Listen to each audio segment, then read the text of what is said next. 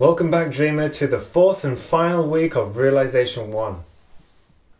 When we are aiming towards a heightened state of awareness within our lucid dreams, it's extremely crucial that we know why we want to do this in the first place.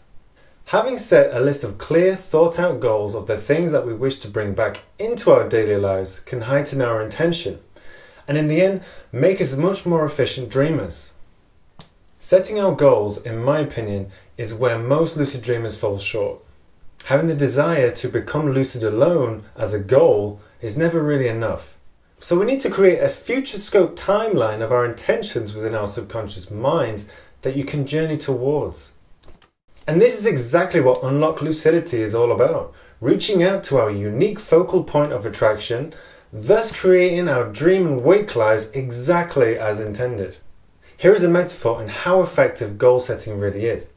Let's just say for a moment that you are in the dark and you have no torch and you can't see where you are going. You'll most probably bang into things along the way. So to counteract this, we must manifest a torch or a set of clear future goals. Now we have a beam of light to follow without banging into any other obstacles along the way, and we arrive safely at our destination. I utilize a simple yet effective system in setting my lucid dreaming goals, all of which is inspired by a wonderful personal development teacher and communicator, Mr. John Rohn, who sadly passed away in 2009. Rest in peace, John. He shared with us many great teachings, and in particular how to set amazing goals. So I have created a separate sheet that's included in your downloads area, ready for being printed out, named Objective Sheet, and this can be looked and read out loud daily. So stick it somewhere where you know you can't miss reading it. On the front of your door is a great place to put it, actually, just before you leave the house.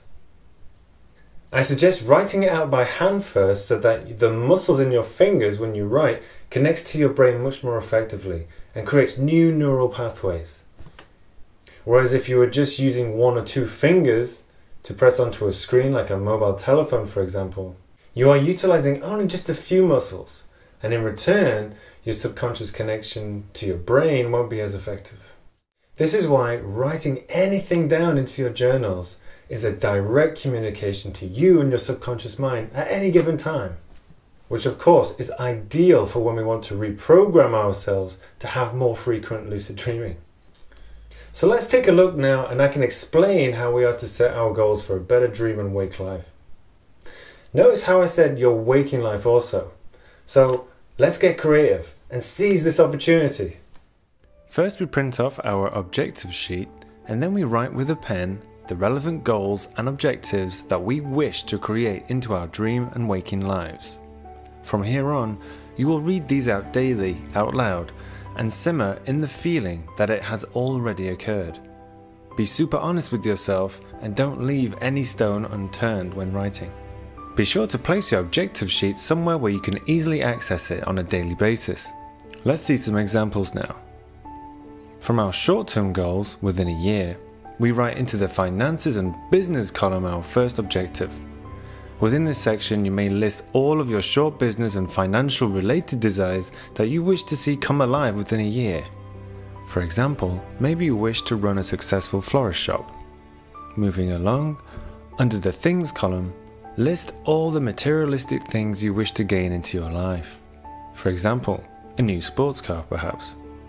Then to the next column along, under personal development / dream life, list all the relevant things you wish to create and experience in your lucid dreams.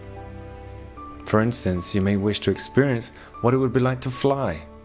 Not only can lucid dreams be used for recreational use, which is fine for when you are finding your dream feet for the first time, but you can also use LDs for personal development, like healing old childhood wounds and facing fears, like having a fear of heights, for example. There are no rules in which you must follow when experiencing lucid dreaming for the first time. So only do what you feel resonates with your current path. If you prefer to paint like Vincent van Gogh within the lucid state, then please experiment. The dream world is your oyster. Now underneath, we can signal to our subconscious minds that even after a year we are still projecting desires and objectives that we want to see manifest.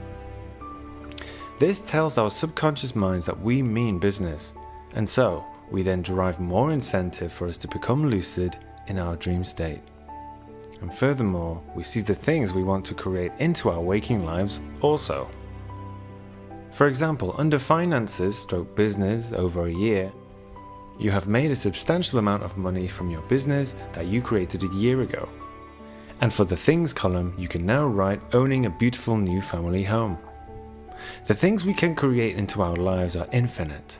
But the catch is, in order to see these particular things show up, we need to first create a daily habit in reading them out loud and believing that these things are already a reality. So what are you waiting for? Print off the sheet right now and get writing down your future life. Good luck.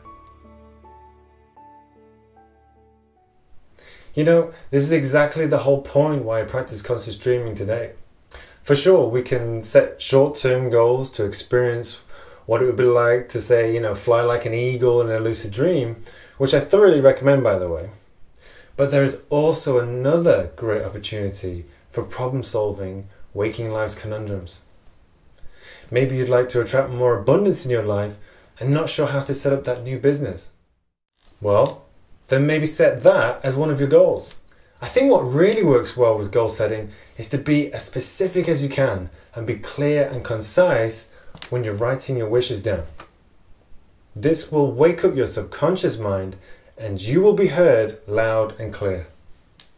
Dreams in general can uncover many meanings, I feel. Yet with goal setting and lucid dreaming combined, we can delve a little more deeper and see a hidden truth about ourselves.